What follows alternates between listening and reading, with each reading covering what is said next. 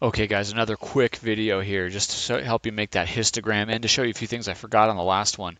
The other statistical things that we're looking for mode and median, and of course the computer will do that for us really quick too.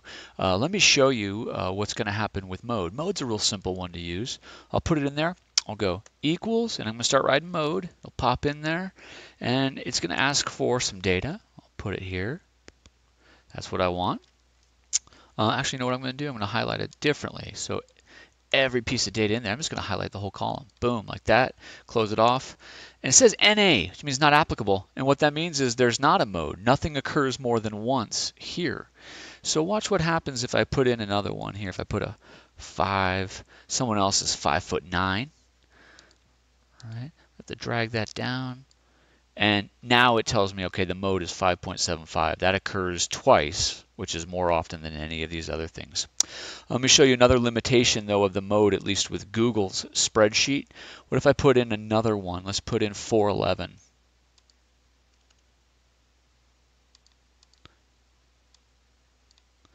It returns one mode only, and in fact, in this case, there's two, right? 4.92 and 4.92 occurs, so does 5.75. It occurs twice. So one of the limitations with Google's mode is that it will only return, if there's multiple modes, it just returns the lowest one.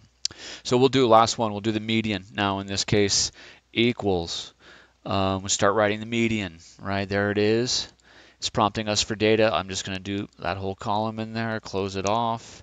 The median value happens to be 5.75. So half the values are greater than that, half the values are less than that. The other thing we want to do is the histogram. Watch how simple it is to do this. Again, we're going to highlight the column we're interested in. We're going to go over here with this little chart icon. It actually looks like a histogram.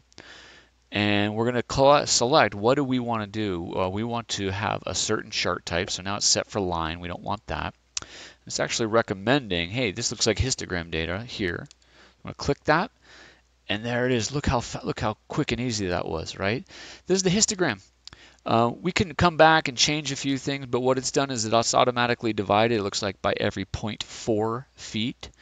So 4.9 to 5.3, there were 2 students that have that height.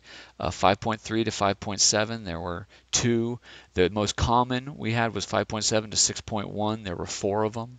And then there's over here. So look how fast it made that histogram. Let's just shrink that cute little guy, and let's stick him right there. We'll get rid of that. And hey, that's it. That's simple for us. So we're going to practice these skills on a few other data sets.